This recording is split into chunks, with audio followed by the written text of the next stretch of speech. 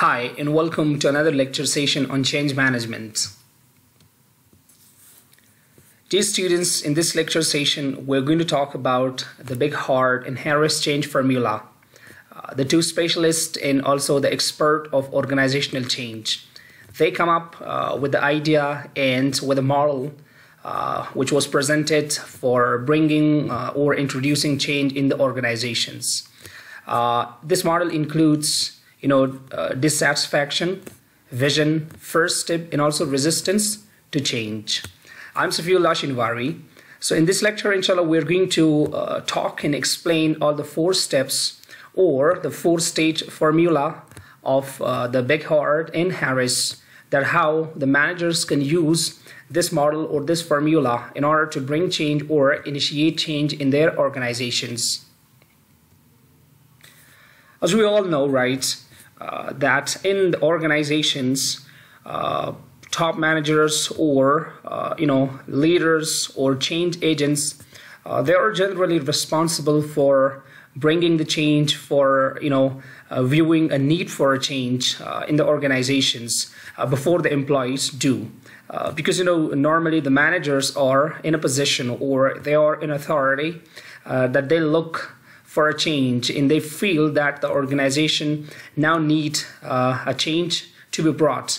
This change might be in the organization's policy, in the structure of the organization, or it might be in the strategy of the organization, because the current strategy may not be working properly, or the current organization structure may not be effective or productive, or the current policies which they are using in organization may not be good enough or not performing well for the organization, or it might be change even in employees or the way of working. So that's why the managers or the change agents, they view change before the employees do.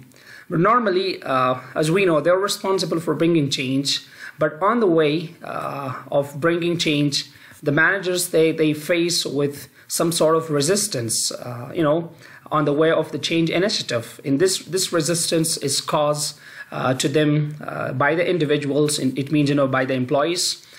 Because, normally the employees, the way they're working or the way they are settled in the organization, they are happy with their current position.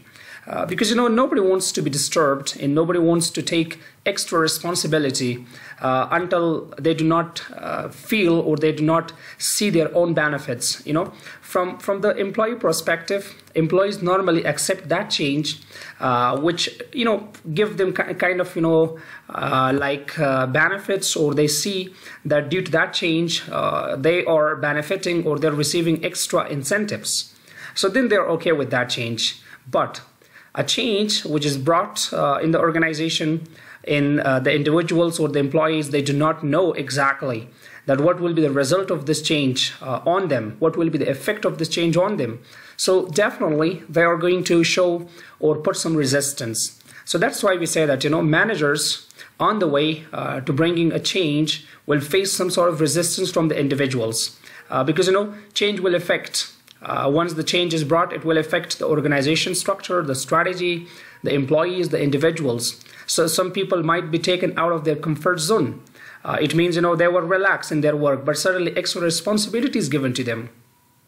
Or we can say that, some job rotations may take place, or some hiring and firing, may happen in the organization. Or like the allocation of the resources, it will change. So that's why it will disturb, or it will have effect on the individuals in the organizations. So therefore they're putting resistance to that change.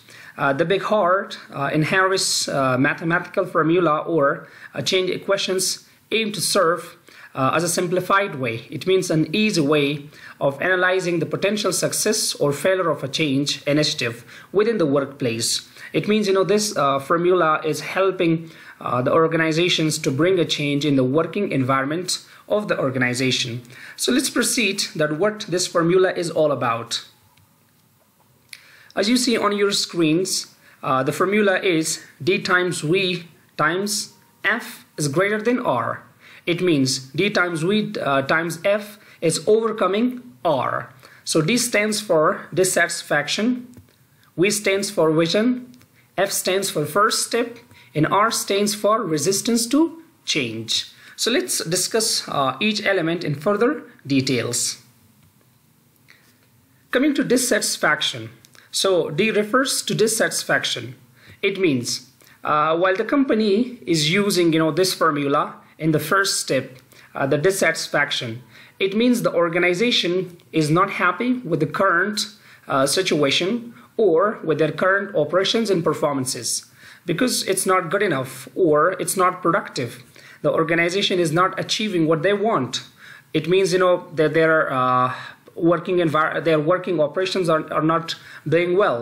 It means they're not profiting enough from the working environment, or they do not have a good or strong or competitive position in the organization, in the market, or in the industry. So that's why the current situation is not offering them much in terms of success or in terms of profit. That's why they're looking for a change. So the individuals can recognize the need for change of some kind. This factor is generally the fuel for initial change process. It means this is the time that the change initiates because the managers show kind of dissatisfaction with the current working conditions or with the current operations of the business, which can be initiated or suggested by people throughout the organizational hierarchy. Sometimes individuals can be unaware of need for a change. ما قبل من گفتیم که همیشه تغییر که از دیدگاه منیجرز دیده میشه و کس تغییر میبینه و ضرورت ایرا احساس میکنه که تغییر باید آورده شود، چرا که وا امرای حالت فعلی dissatisfied هستن، یعنی ناراضی هستن. حالت فعلی به اداره پروفیتبل نیست یا ورکینگ انوایرمنت که فعلا اداره داره او به اداره قابل سکسس نیستن. They cannot be succeeded or they cannot become successful. از این خاطر they want to bring a change. و individuals همیشه از کس ناخبر می باشه. Often it requires them being encouraged to consider the issue within the organization in an individual. خب زمانی که change آورده میشه managers they have to communicate a need for a change to the employees, to the stakeholders, to the shareholders, to the individuals, that there is a need for a change because the current situation or the current operations of the business are not productive and also they are not good enough for the organization. موضوع باید امرای individuals کس communicate شوه و باید با clarify شوه که current situation اداره کس this is not good enough, so therefore we need to go for a change. The next step, that's called vision. So vision basically stands stands for vision, and it means when the organization brings change, so they have to think, the managers, that do they really have like a vision about the change, what they could change, اگر یا میخوای که تغییر بیاره so در مورد تغییر یا باید یک vision داشته باشه. It means if the change is introduced or brought, so from the current state از حالت فعلی که change میشه به حالت که در future می باشه. So what is their vision, what they want to achieve? It means from this change what they want to like achieve in future. So that's why we say that the managers, they must have like a strong vision, and they must know that where they want to go and what will be the effect of this change and where the organization will be after this change. So if they have a strong idea and strong vision for a change, then it should be very good for the organization and they should go for the change. But at this time, while they're just having a vision for a change, they should consider the available resources, and also they should consider that the current situation as compared to the situation they are going for a change. یعنی ویژن که یاد داره که در آینده مثال باز تغییر یا در کدام situation می باشه، او situation باید از current situation kind of far better باشه. So responsibility over future vision generally lies with higher management. گفته میشه که همیشه vision و mission organization که سود higher management set میکنه. زمانی که change آورده میشه it means a change will be brought. این change باید از vision top management دیده شود. So it is their task to convince those who would implement and work within the change. و ایران باید مد نظر بگیره کسایی که چینج وارد میکنه سو وارا باید انکارج کنه موتیویت کنه و ایران برشان گفته شوه و کمیونیکیت شوه که از این چینج اداره چی را اچیو میکنه and they will improve the workplace environment even if they will potentially alter individual employees everyday rules. Employees should buy into both the short-term benefits of the change which is being implemented but also the long-term future of the organization as a whole. قسمی که ما گفتیم که Beckhard and Harris change formula خصوصا بخاطر working environment changes یعنی change the workplace می باشه. خب employees و individuals و باید convince شوه که از این change یا the short run و the long run benefits حاصل میکنه. So once they are agreed or they are encouraged for a change, then the organization can go for the first step. Okay, the first step, it's important that the change is realistic. It means the change should be real, it should be factual, it should be something which can be achieved.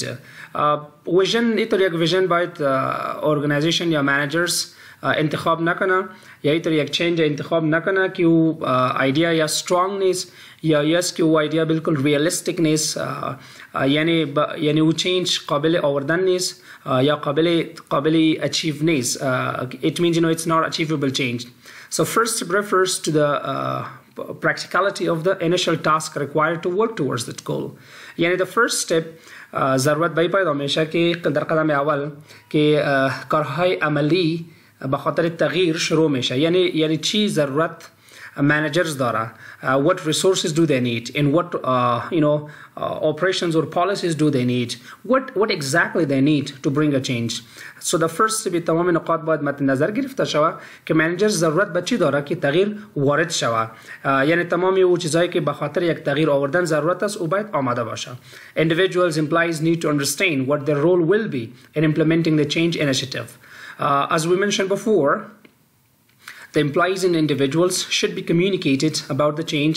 They should be encouraged for change.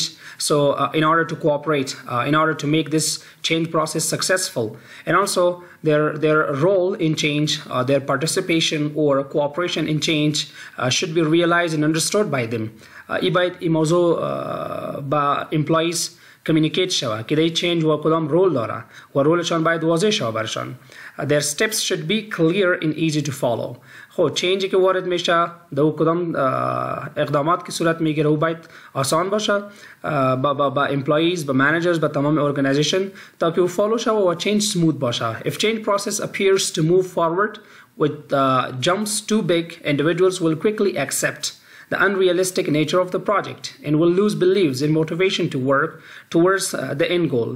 یعنی به این معنی هستند که زمانی که گفته میشه که if the change process appears to move forward with jumps too big, it means به این معنی هستند که اگر change unrealistic باشه یعنی غیر واقعی باشه و employees ایرا فیل کنه که کدام تغییری که یا وارد میکنه یا unrealistic است یا real نیست یا achievable نیستن. So definitely they will lose their belief and also they will be demotivated.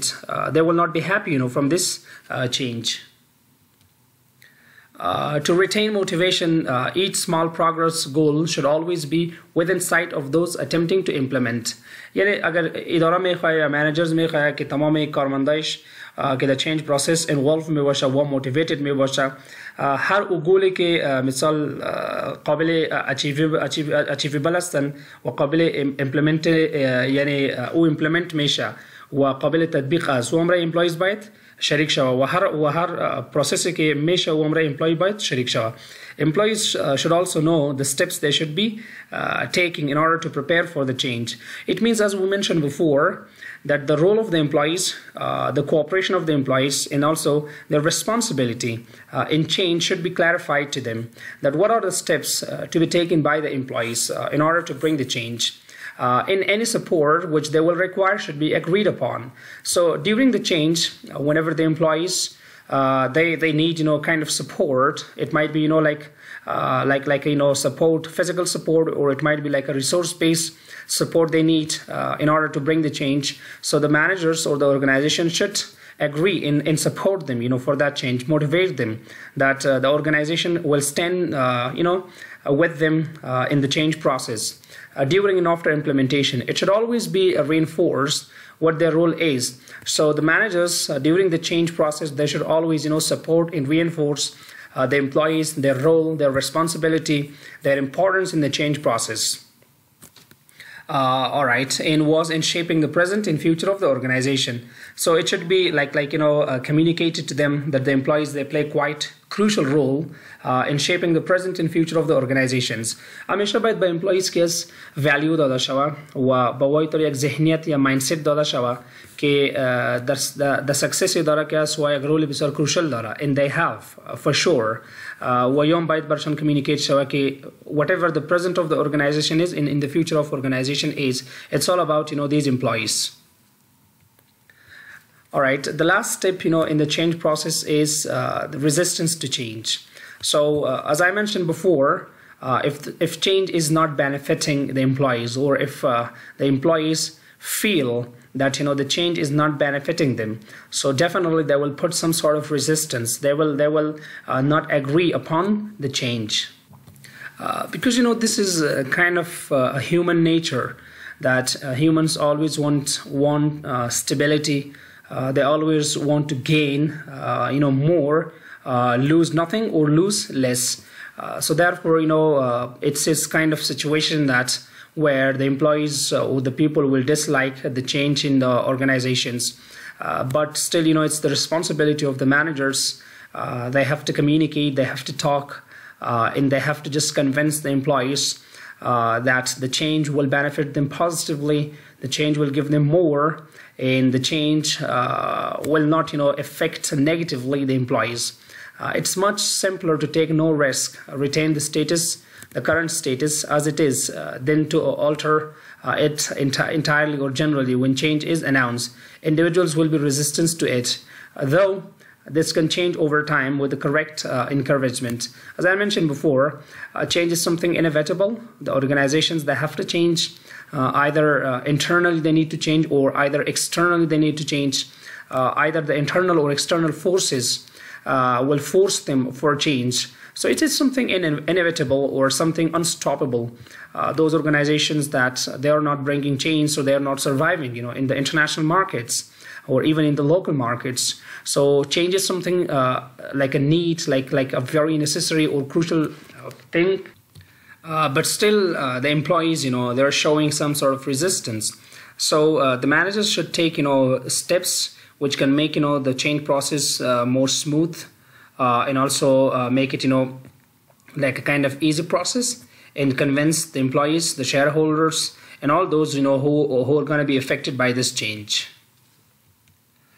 Resistance to change is quite simply the force which needs to be overcome in order for the initiative to be successful. یعنی زمانی که تغییر وارد میشه، در شروع تغییر مهم است که کدام رزिस्टेंस که با تغییر مواجه است او باید overcome شود، او باید حل و فصل شود. Because for the success of the change, it's important that all the members and all the staff agreed upon the change. The product of the left three variables must be convincing and powerful enough to exceed the resistance to change. خب سه element قبلی را که ما خواندیم، مثلا dissatisfaction است، vision است و first step است. اگر در اونجا managers را کوشش کنه که dissatisfaction, it means current situation اقدر خوب نیست و ایرا با employees understand کنه، employees را بفهمونه that we are not in good situation. Then they clear their vision to them, that what will be the change, how it will affect the change, how it will affect the organization, how it will affect the employees.